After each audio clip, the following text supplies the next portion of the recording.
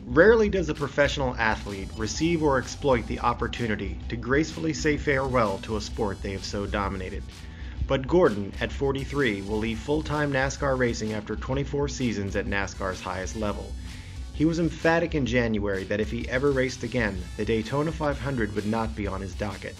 So this final installment, for certain, will be a memorable one in Gordon's lengthy history. Gordon has won NASCAR's premier race 3 times, which is tied for third on the all-time list. A fourth would not kill Yarborough for second place. Richard Petty's 7 all-time will certainly elude him if he keeps his promise. Gordon's first victory in 1997, at just 25 years old, made him the youngest ever to win the race at that time. Trevor Bayne nabbed that record in 2011 when he won the race at 20 years and a day. All told, Gordon has won in 97, 95, and 2005 when he dove past Dale Earnhardt Jr. in the final stretches. Ray Evernham, who won 3 titles with Gordon as crew chief, credits him for changing the entire paradigm of the modern race car driver. And he's right. Gordon changed the sport at all levels, widening the eyes of future NASCAR stars on the West Coast and driving sprint cars in the Midwest.